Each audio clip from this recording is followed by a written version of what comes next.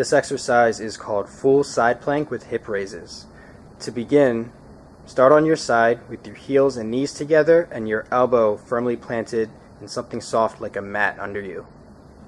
Then lift your hips up off of the mat and keep your body straight without your hips coming too high or too low, or without rotating them forward or backward.